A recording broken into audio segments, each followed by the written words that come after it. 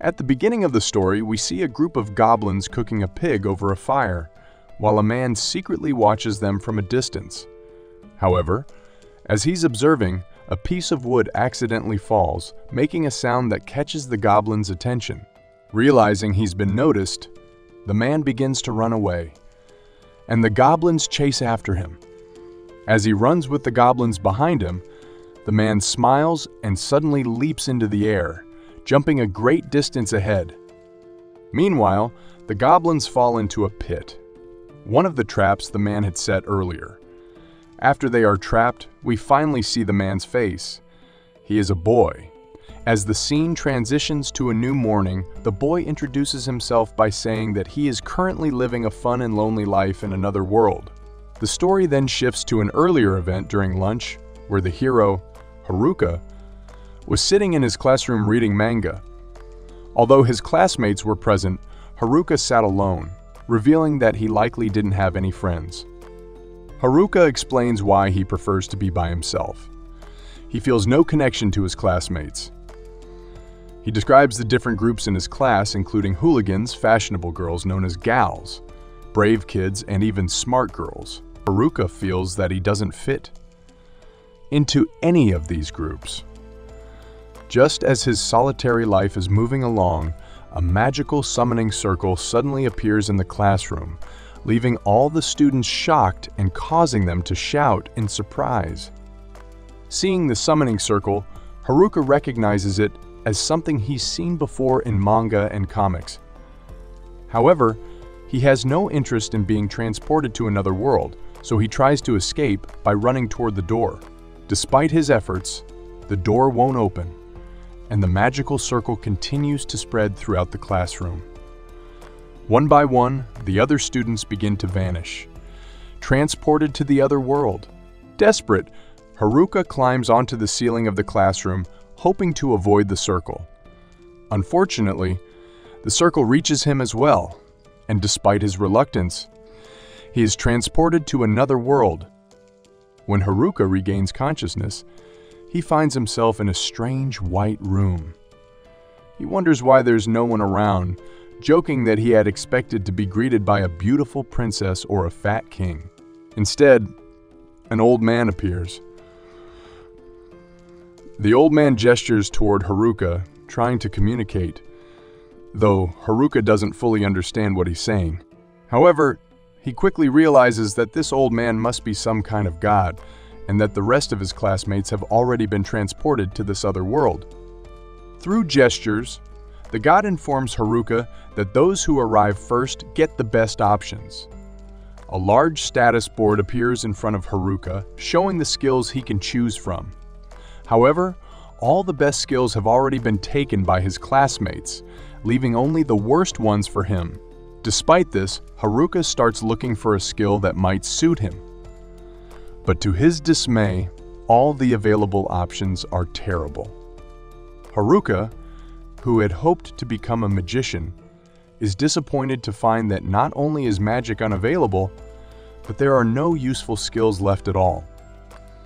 Instead, he's left with skills like company communicator, skills that seem designed for office workers. Frustrated, Haruka calls out to the god, demanding answers. What am I supposed to do with these useless skills? Do something for me, he exclaims. In response to Haruka's complaints, the god tells him that all the remaining skills are now his, whether he likes them or not, and sends him off. As soon as the god speaks, the remaining skills, though useless, are absorbed into Haruka, and he is transported to another world. Worried about how he will survive with these ridiculous skills, Haruka introduces himself to the audience, revealing his name. Along with the useless skills, Haruka also receives a bag. He soon discovers that this bag has unlimited storage, allowing him to carry countless items. Inside the bag, he finds a pair of clothes and some magical items, which he quickly puts on. After changing, Haruka remarks, "Now I feel like I'm from another world." Curious about his status, Haruka decides to check it. But first, he has to roll some dice. He remembers that rolling the dice is one of the useless skills given to him by the old man. He rolls the 2 dice, and they land on M. Confused, Haruka wonders what this means, exclaiming, "No, this can't be happening." In the next part of the story, Haruka is asked which skill he wants to spend his points on. He decides to invest all his points into luck.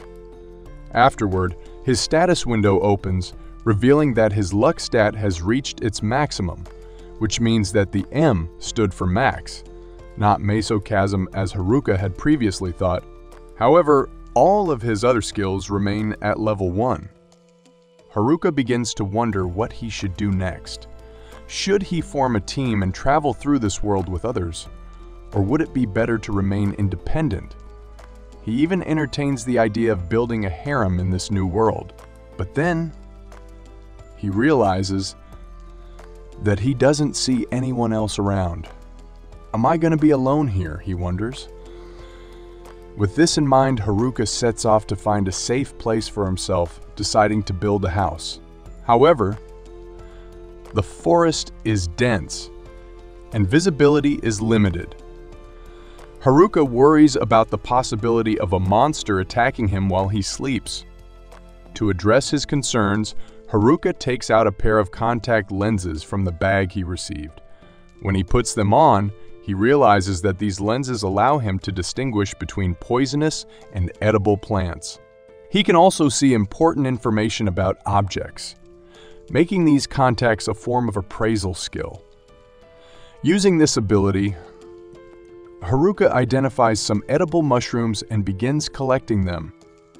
As Haruka continues to explore, he comes across a river. He fills his bag with water and drinks. Soon after, he spots a cave nearby. Cautiously approaching, Haruka peers inside, praying it isn't home to any monsters. When he hears the sound of falling stones, he gets scared but ventures further inside the cave, only to discover that it's quite large. Inside, he finds various items that would make living there much easier. Using his temperature magic, Haruka even manages to create a fire. At this point, he begins to realize that the skills he initially thought were useless are in fact very useful. Checking his status again, he notices that his temperature skill has leveled up to become fire magic, and he has gained even more new skills. Exhausted, Haruka soon falls asleep. The next morning, he wakes up unharmed and is pleased to discover that no monsters attacked him during the night. He realizes this is due to one of his items, which has a bonus effect of repelling monsters. Feeling relieved, Haruka then remembers he hasn't eaten in a while. He starts a fire, prepares some food, adds a bit of salt, and is delighted to find that his meal tastes delicious. Haruka also discovers a knife and a frying pan inside his bag, which he names Blazer A after eating. He contemplates where he should go next. He decides to stay in the cave for a while, focusing on gathering food and ensuring his safety. Using his appraisal skills, Haruka collects edible items. However, he soon encounters a group of goblins.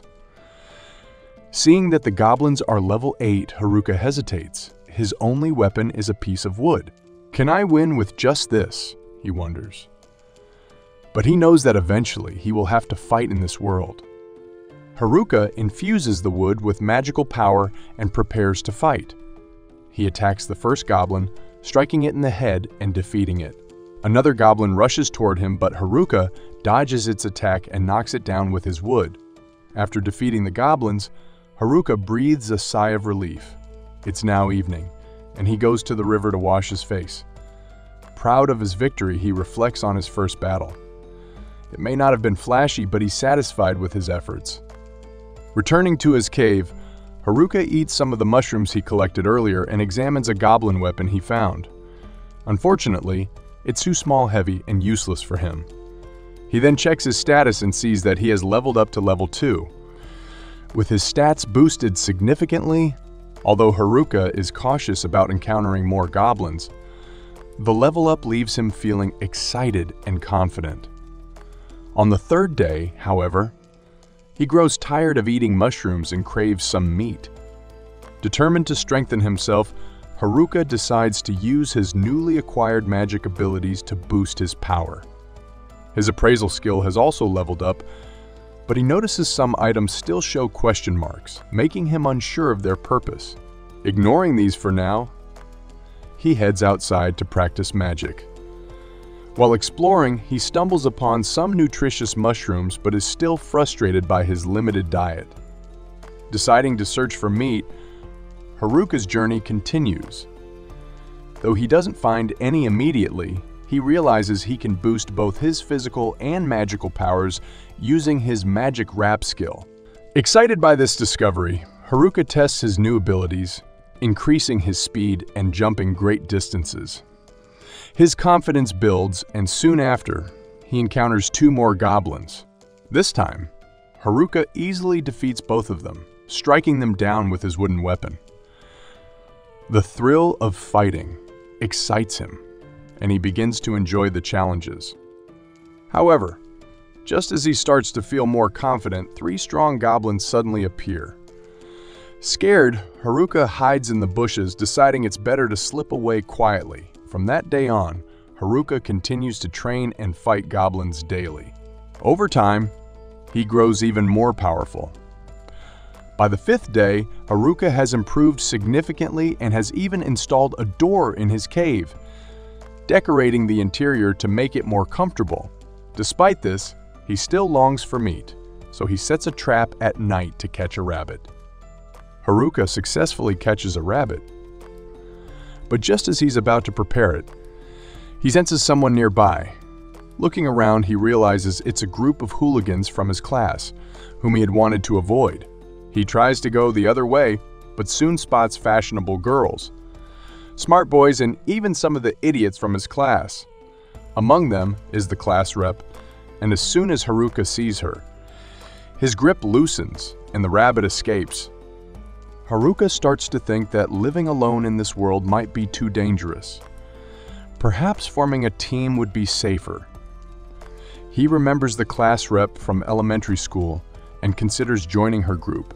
But then, he realizes that in this world, he has the freedom to do whatever he wants without anyone stopping him. His life of solitude could be beautiful.